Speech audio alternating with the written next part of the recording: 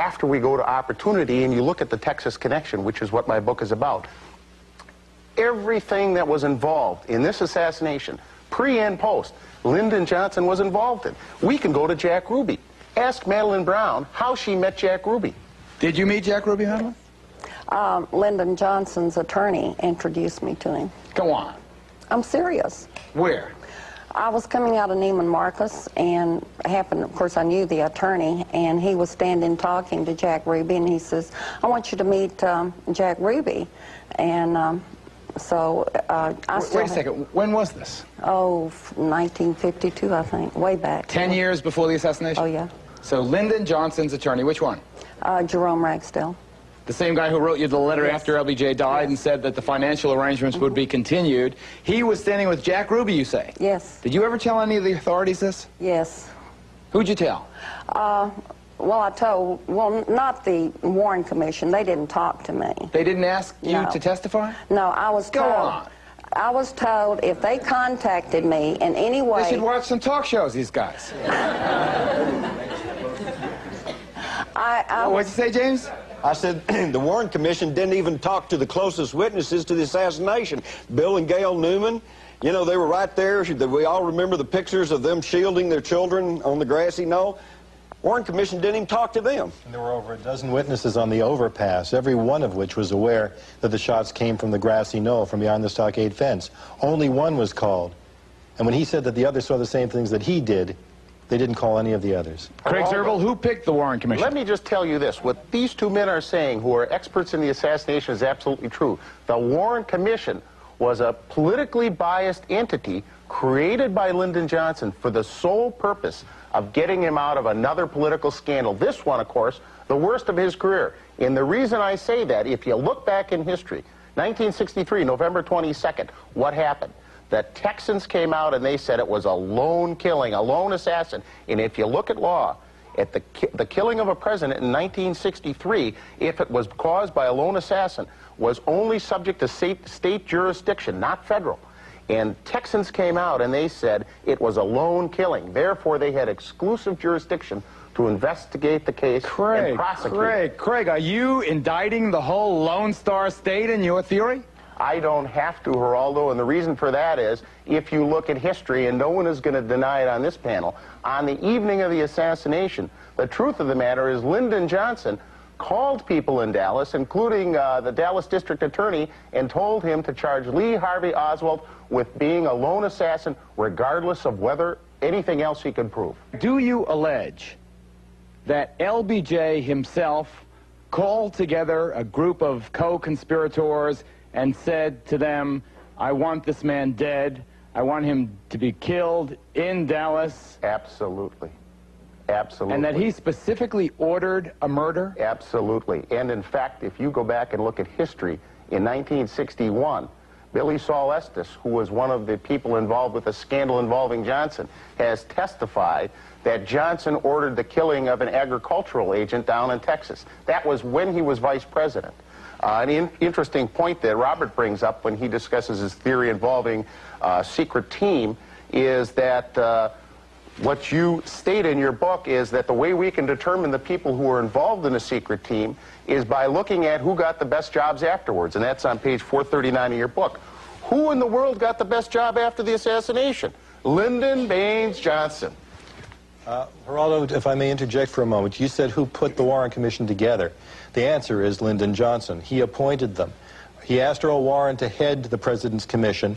Warren said no, he didn't want to do it. He was basically drafted by Johnson and told that he had to do it. It was a matter of national security, that if the truth were known about this, that it could lead to World War III. The phony evidence planted against Lee Harvey Oswald that he was working for Fidel Castro, had that been made known to the public and had they believed it, Johnson would have no alternative. He would have had to invade Cuba.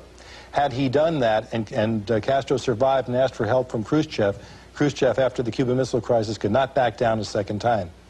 This was the excuse. This was the cover. And this is how they were brought in. You mentioned about the making of the commission and who assigned them. Lyndon Johnson had made the statement that one of those Warren Commission members, someone who we all know named Gerald Ford, could not chew gum and urinate at the same time.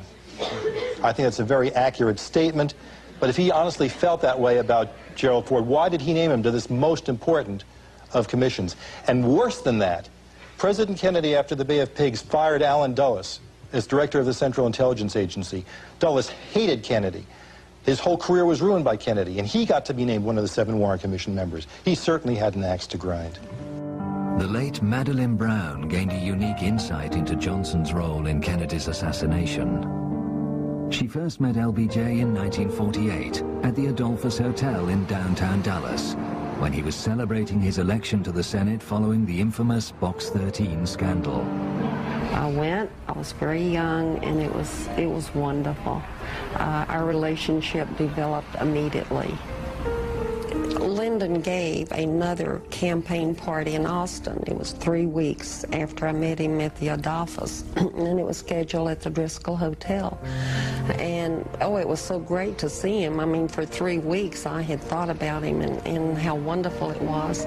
We were dancing that night, and he says, I'll see you upstairs. And he put a key in my hand.